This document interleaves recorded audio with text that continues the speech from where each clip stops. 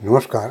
माझ्या power electrical engineer बंधूंनो आणि power worker बंधूंनो, कृपया फोटोमधील लाईन कन्स्ट्रक्शन कसं केलं आहे ते पहा आणि ते किती डेंजरस आहे मी सगळं सांगितल्यानंतर मला सांगा. पहा, या ठिकाणी हा PSC पोल उभा केला आहे. तो 9 मीटरचा आहे असं मी गृहीत धरतो. आणि या पोलला बार्बेड वायर नाही, डेंजर बोर्ड नाही. तसेच इन्सुलेटर पिनला आणि क्रॉसांना अर्थिंग करून एफिशियंट आतला जोडलेला नाही. तसेच या पोलला लोखंडी एक्सटेन्शन लावून त्याच्या वर LT सर्किट ओढलं आहे. म्हणजेच 11 kV तारांच्या वर LT लाईन ओढून क्रॉस केली. मध्ये गार्डिंगसुद्धा नाही. बेसिकली आपण जेव्हा प्रॅक्टिकल विचार करतो तेव्हा LT लाईनवर ते फॉल्ट आणि ब्रेकडाऊन जास्त होतात 11 kV. हे सगळ्याच व्होल्टेजच्या बाबतीत आहे की हायर व्होल्टेजपेक्षा लोअर व्होल्टेज सर्किटवर फॉल्ट जास्त होतात, मेंटेनन्स जास्त करावं लागते आणि वारंवार तिथे चढावं लागते. म्हणजेच या ठिकाणी LT लाईन क्रॉसिंग 11 kVवरून करणं अतिशय धोक्याचं आणि डेंजरस आहे आणि ते रेग्युलेशनप्रमाणे नाही आहे. आणि दुसरी गोष्ट अशी की या LT लाईनला स्पेसरसुद्धा लावले नाही. आणि जे काही लोखंडी पोलनं उंची केली ते सुद्धा मेकॅनिकली स्ट्रॉंग आहे का नाही माहिती नाही. आणि या PSC पोलवर थोडासा अँगलसुद्धा घेतलेला वाटतो. टँजेंट लोकेशनवर 2 डिग्रीपेक्षा जास्त मोठा अँगल घेता येत नाही. पण जागोजागी अशा टँजेंट पोलवर बरेचसे मोठे अँगल घेतलेले दिसून येतात अनेक ठिकाणी. तसेच या लाईनखाली पहा किती झाडी आहेत. म्हणजेच हे काम अतिशय डेंजरस कामगाराच्या दृष्टीने आणि जनतेच्या दृष्टीने सुद्धा आहे.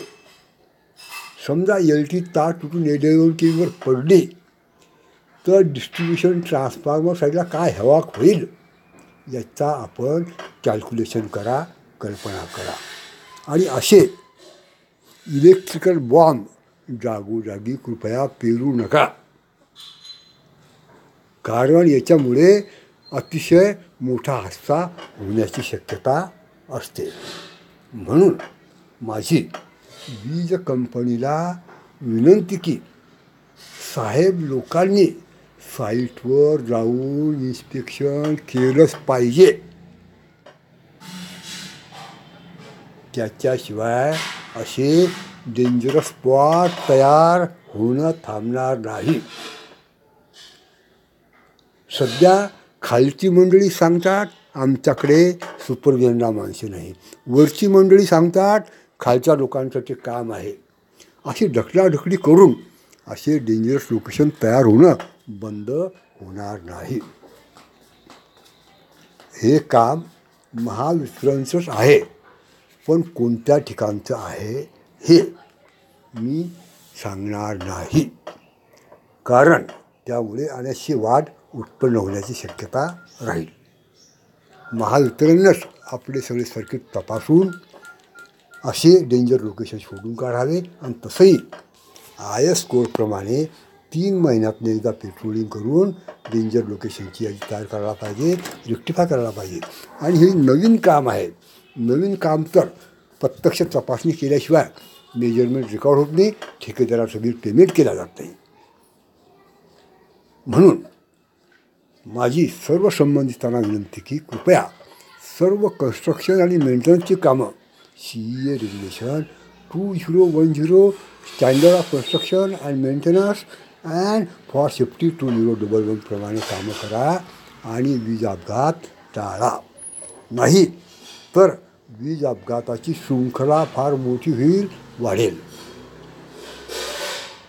आणि कोणत्या कोणत्या गोष्टीचे क्लिअरन्स किती पाहिजे मी कालच सांगितले, तरी आता आणखी मी सांगतो की ST आणि LT लाईनमध्ये कमीत कमी क्लिअरन्स 2.44 मीटरचं पाहिजे. आणि ग्राउंड क्लिअरन्स मी कालच सांगितलं आहे. आणि अशी आपल्याला पूर्ण मेथड्स ऑफ कन्स्ट्रक्शनप्रमाणे माहिती पाहिजे असेल तर kindly subscribe to my YouTube video channel. तिथे मी तुम्हाला सर्व प्रकारचे व्हिडिओ पोस्ट केलेले दिसतील, नसतील तर पोस्ट करेल. पण अशी इलेक्ट्रिकल बॉम्बची पेरणी करू नका आणि जनतेला सेफ ठेवा, कामगारांना सेफ ठेवा.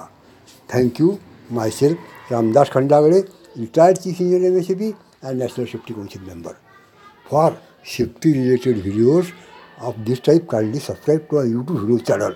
कारण हे फोटो मी सगळ्यांनाच पाठवू शकणार नाही.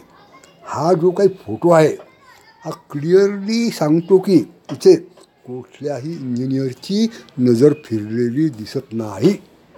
कारण इंजिनियर असं काम अलाउच करणार नाही.